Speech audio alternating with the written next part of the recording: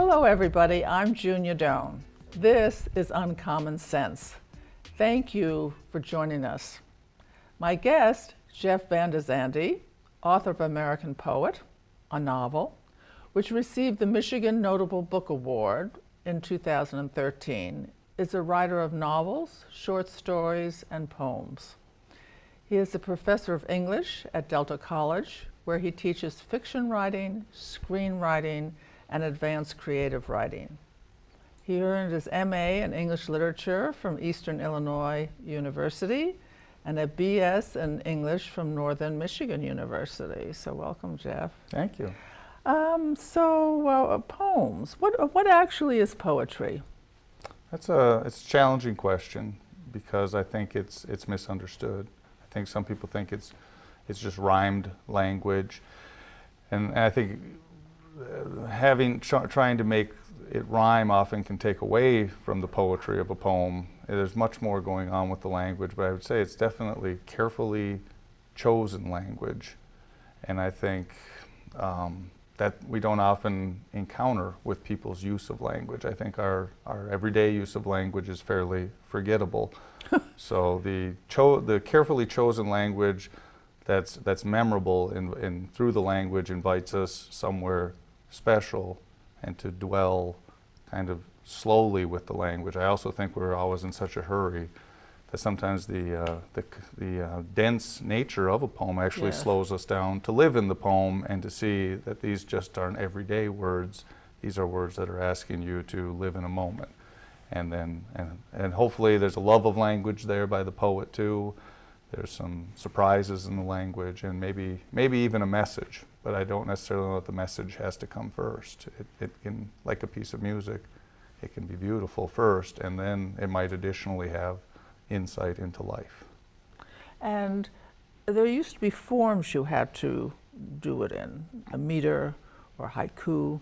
Mm-hmm. And sometimes, tell me the difference between a poem and a phrase, because some poems now are just sort of free form. Right. I think the formless poem that really we started to get more of after Walt Whitman, who broke away from the formed poetry quite a bit. And it's not to say there aren't poets still working in forms. I'm thinking of working with couplets, working in sonnets and so forth. But you find a lot more free verse poetry, and that can both be hackneyed and not very good, where it just seems like it's fairly mundane language broken up into lines. And yet, by the same token, it can be very freeing to not have to worry about that, and you can make the language do creative things. So I think free verse invites both kind of amateurish writing that looks like a poem, but it also can open into some of the best stuff that you're not constricted by the form. I think the form can be constricting. I think it's difficult to write a sonnet, and it's not enough just to make sure the right words are rhyming at the end. But if the form takes writing in form, I think you should not be aware of the form while you're reading it. And I think sometimes when we write in a form, we're overly aware of the form because of the rhyme scheme, and it actually calls too much attention to the form. The best sonnets are sonnets that you don't realize they're sonnets until later you go up and count the lines and go, oh, that was a sonnet. Oh, and the words did rhyme at the end, but they weren't in-your-face rhymes. So I don't work in forms very much myself when I write poetry, but I do go for poetic language. Is sound important? Very important, yeah. I mean, that's some of what you're going for. I think when my poetry is at its clunkiest is when I'm too caught up in the message and I'm trying to deliver the message and I'm not paying enough attention to the music of the language. And I think there are some people who write even just sound poetry where it's about, they see words as musical notes, that every word is its own, we have no other word like sound. I mean, found rhymes with it, but sound is the only one that starts with S. So you have every word is its own little magic. And then you can make bigger magic by putting the right words together and the sounds play off of each other. And that's why I think like rhyming sound and found actually detracts from the magic, because it's so pedestrian of finding other ways that language plays. I'm often really aware in my poetry when vowel sounds repeat, like a ow in sound is picked up later by the ow and follow. So you hear the sound, but they don't rhyme, but the ow sound is picked up, and it's almost kind of like jazz, where a note will resound for a little bit and be picked up by another note later on. I mean, that's the kind of music I would be looking to do in my poetry, is more the sounds of the vowels. You write poems and actually magazine articles and short stories and novels. What I want to ask is, what draws you to one or the other in paying attention? Can you do them simultaneously?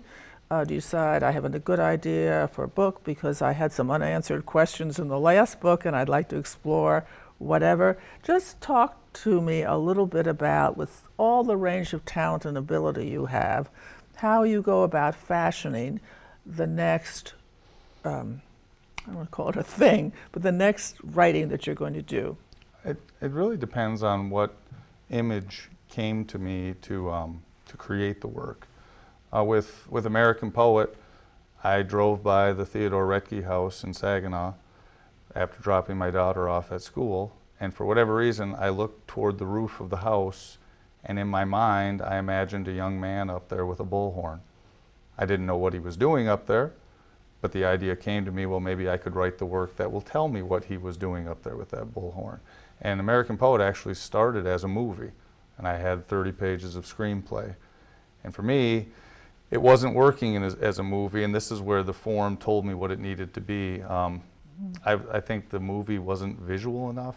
There were a lot of scenes of Denver talking with Haywood in bars, and it was kind of an interior thought. Yeah, there was a lot. And then I realized too, the movie was hamstringing me because I couldn't get into Denver's head. Because when you write for screen, you can only deal with what the audience can see and what the audience can hear, and you really don't want any clunky voiceover trying to capture the character's thoughts. And that's kind of again, a pedestrian thing to do when you're writing a screenplay, is just have your character think aloud and voiceover. So once I realized that, once I started writing as a novel, it kind of, the idea will tell you or tell me what kind of form it needs to be. I think my thinking, I think the reason why I'm writing more screenplays and novels now is my thinking is more narrative. And so I don't write as many poems. And I think there's a beauty for me to work in many genres. And it also makes me wonder, could I be excellent at one if I concentrated on that versus being functional at several? And it's really, like you say, the essay writing I write for a fly fishing magazine, which tends to be much more straightforward articles, and the poetry, like we talked about, the attention to language, all of it, each form asks something different of you as a writer to do it well. And I think I get away from the practice as I'm moving around between these different forms. So I think the essay, the screenplay, and fiction still share enough in common that I can kind of bounce between them. But the poetry has definitely, I wouldn't say it has stopped, but if I write 3 poems a year, it's a pretty good year for poetry. And it definitely used to be 20 to 25 poems a year when I was only working in that form. It's an interesting question about should you specialize in order to get better, because writing requires that. Right, I think so. I think, well, like take Retke, I mean, considered a genius in poetry, and that's all he ever wrote. He tried to do other things. He tried to, because Retke was, he was a conflicted man for sure, and he really wanted to make money from his writing too. So as much of a genius as he was much as bogged down in capitalism and money as anybody is, where you want success too from what you do. So he would try to write children's books, and he would try his hand at plays and fiction because he thought that's where the money was. He knew the money wasn't in poetry, and yet that's what he always ended up going back to, because that's where his genius was. So I wonder, like, he'll be remembered always as a genius, where I'll probably be forgotten as somebody who was functional at several forms of writing, but it makes you wonder. I see it as a gift because being able to bounce from these different genres, I'm almost always working on something. Yes. And I don't have to give up ideas, where I think if I was just writing poetry and a long idea came to me, I'd be like, well, that'd be a good idea for a novelist, but I don't do that. Yes. And I think I'd have to shelve a lot more of my ideas. It gives you choice. Yes, yeah. It gives and me, range. Gives me the choice to be mediocre at many genres.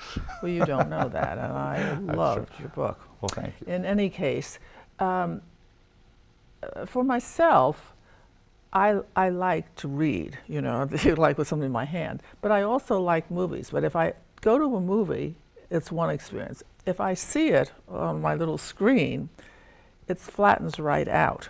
So I've been asking myself, how much is it not the content, but the context? Do you need surround? I mean, is screenwriting counting on that, or are they counting on it's more like television, you see it on a small screen? I think, I would imagine you're writing for a bigger screen when you're writing, that you're imagining, like, how will that hit the audience when they have that huge image. And I'm often I'm teaching an intro to screenwriting class right now on Mondays, and I'm telling my students, the words don't matter. The words are just a symbol of what's going to be on the screen. So there's no metaphors, there's no similes, there's no importance to making the language beautiful. Screenwriting shares a lot more in common with technical writing than it does with fiction. Both are trying to tell a story, but in screenwriting, it's just a blueprint for what will eventually be on a screen. And there's actors and set designers and directors and producers who will actually bring the thing to life. So the screenplay is just the Frankenstein body. The movie is the directors and everybody else pumping the electricity, and that brings it to life. And how is it mechanical when you say it's quite mechanical? As far as the language, especially like the language, you don't have to bog yourself down in description. It's just real functional description. He walked into the room, he looked around, he left the room. An actor will decide how the looking around looks. A director will say, this is the look I want on your face when you look around the room. So the screenwriter is just kind of imagining vaguely what the setting will look like, but it's the others who bring it to life. And in fiction, it's all on you. Like, your words are the camera too. You're trying to create an image in your reader's mind, whereas it's always known when you're writing a screenplay, nobody will read this for enjoyment. It will be created into something that will be watched for enjoyment. So I'm often telling my students, don't write the words that create the scene.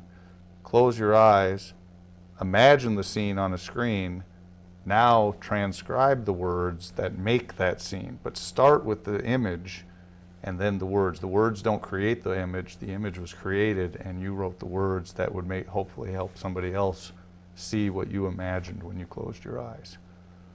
That's really interesting. It's difficult too, because yes. a lot of my students who take intro to screenwriting had me for fiction. And you're talking a different game right. there. What do you tell them then? Well, I tell them really straight up on the first day that give up some of the notions of how language is going to function here in terms of, we're often talking about the difference between screenwriting and fiction writing, the difference of, because in my fiction class I'm always saying, keep the camera on, write those sentences that help us see the scene, and there's no, like, in fiction a student might write, she looked away from her desk and out the window, a small bird flitted on the lines. She thought about it for a while before she went back to her computer screen. That's way too much for screenwriting. It's almost too directing. Like, I think a director would feel like, I'll decide what she sees out the window. Unless the bird is symbolically important for some reason, it's bogging it down too much. You're probably more likely the line would be, she worked at her computer, her husband walked in, and the dialogue would start. And if the director felt he wanted her to be looking around or anything, that would be up to him or her to decide that. So, am I understanding from what you're saying that layers of meaning in fiction can be written down, but layers of meaning for screenwriting are added by the costumes, the director, the actor, the lighting, and the music?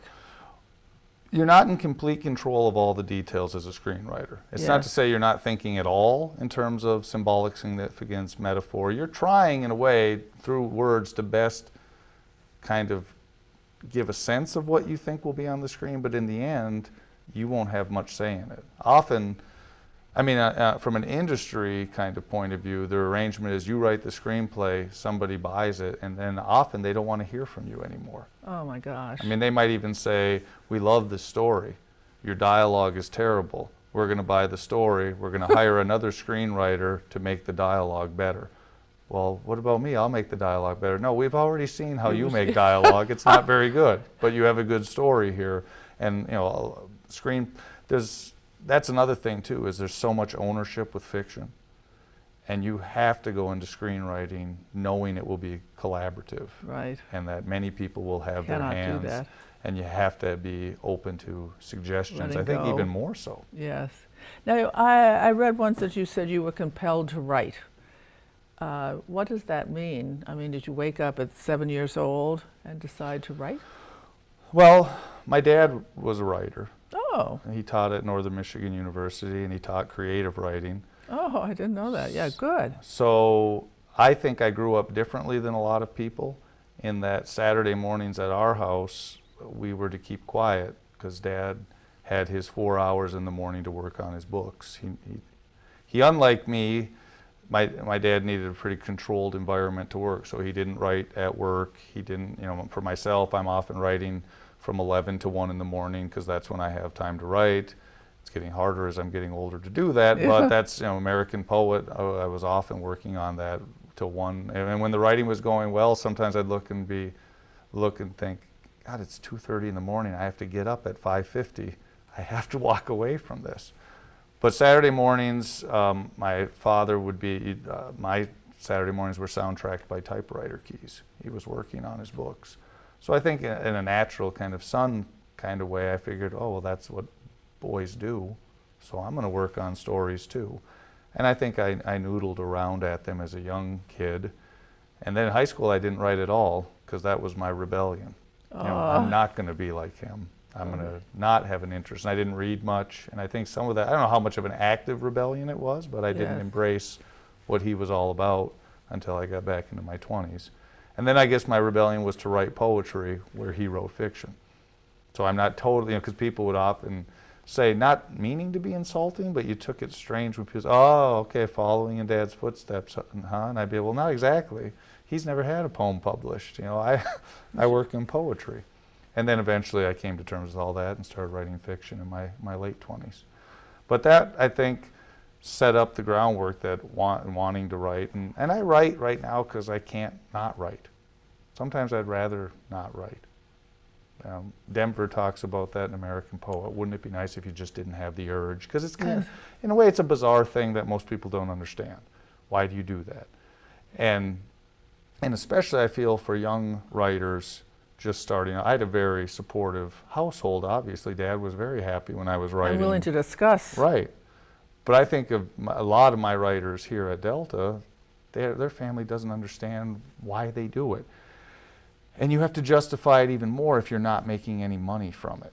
And success comes so, you know, it often comes after years and years and years of practice. And through all those years, you feel alone, haunted not only by the voice in your head saying this isn't going anywhere, but the voices all around you saying, why are you wasting your time like that? You could have a job. You know how much you could be making if you were even just at McDonald's, putting in the same hours?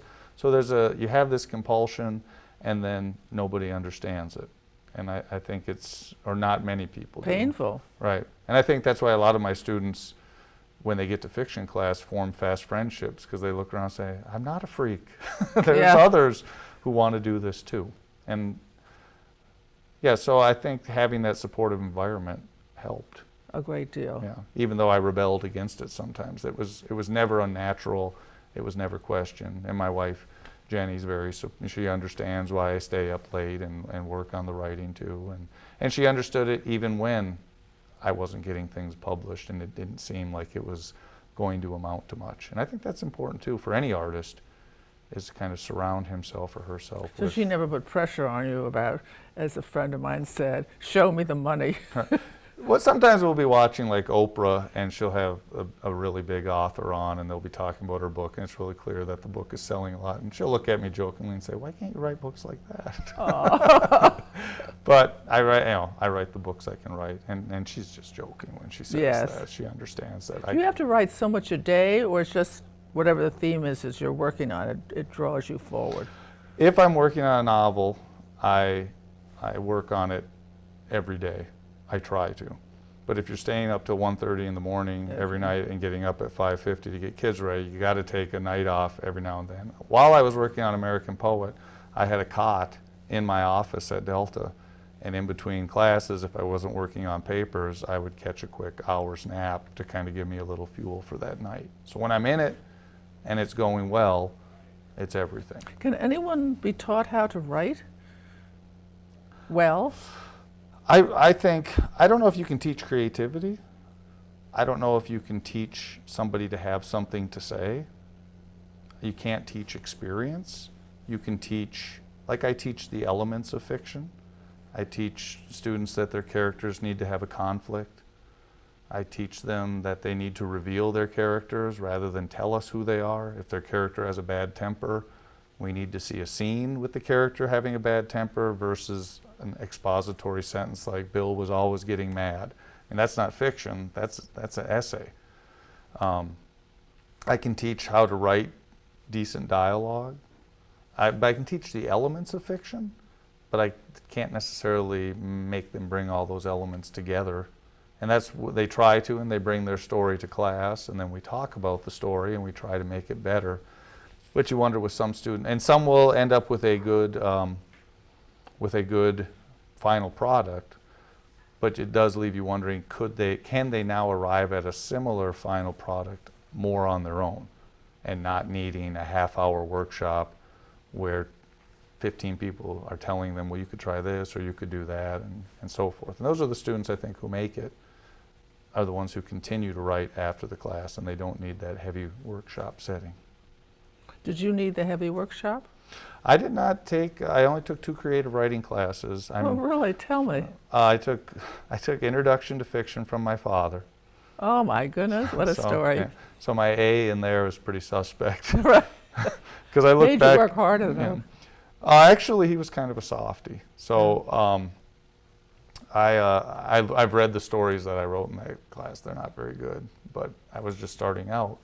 And I took a poetry class. I suppose I also took a screenwriting class. It was years later, and it was an online class through a school in New York because I wanted to bring a screenwriting class to Delta. Do you feel teaching sucks it out of you, like you have in the book, that you give everything to students? It can be a mix, for sure. It can energize you. I teach fiction at night in the winter, and there's sometimes when I leave, and if the discussion was good and I got myself fired up about fiction, I want to work on something. And other times I'm drained and I'm sick of writing, and I feel like a bricklayer who goes home and has to work on his own patio. It's like, I don't need a patio. I'll just watch TV.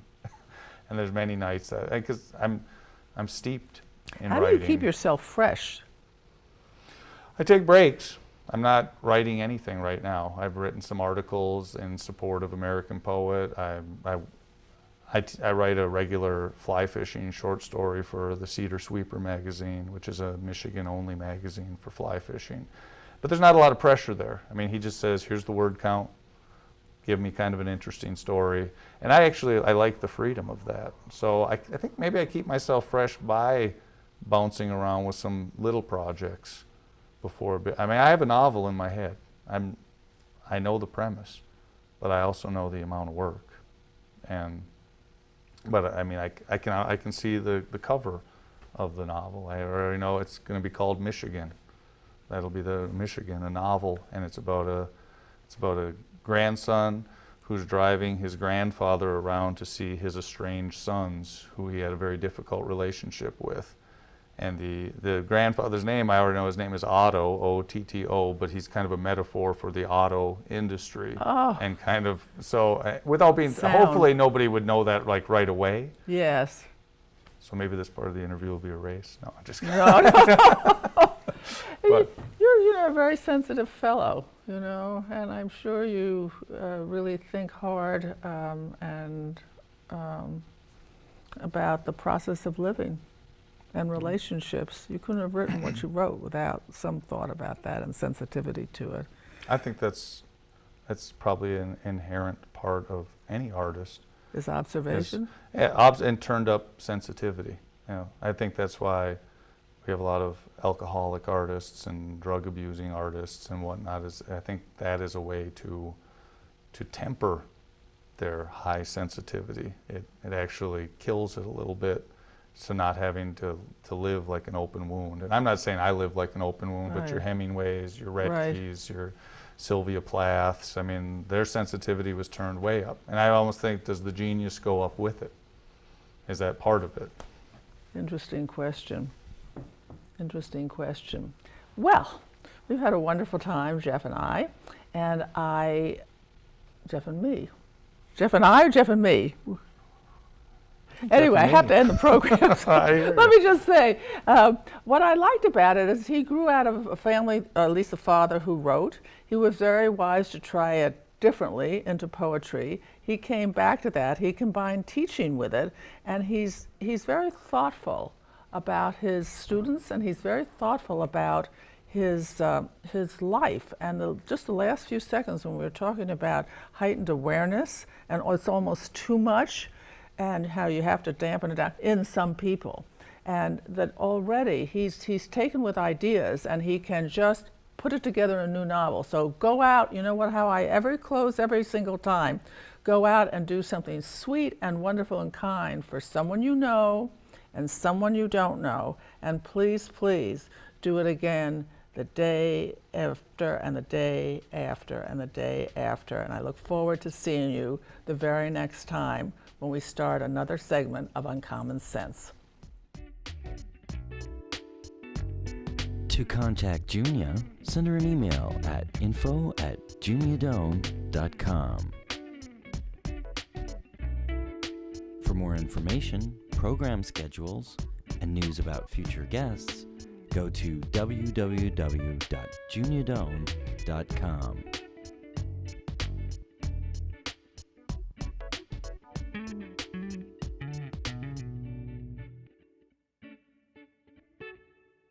Thanks for joining us. See you next time for Uncommon Sense with Junia Done.